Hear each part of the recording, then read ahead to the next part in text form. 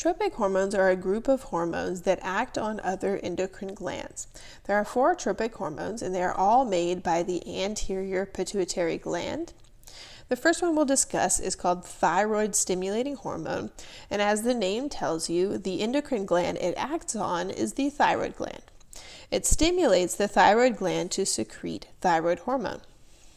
Our second tropic hormone is called adrenocorticotropic hormone, or ACTH. This hormone stimulates the endocrine gland, the adrenal gland, to make the hormone cortisol. And then finally, we'll kind of lump together follicle stimulating hormone and luteinizing hormone because they both act on the reproductive organs.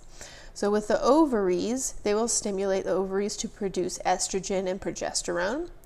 And for the testes, they will stimulate them to make testosterone.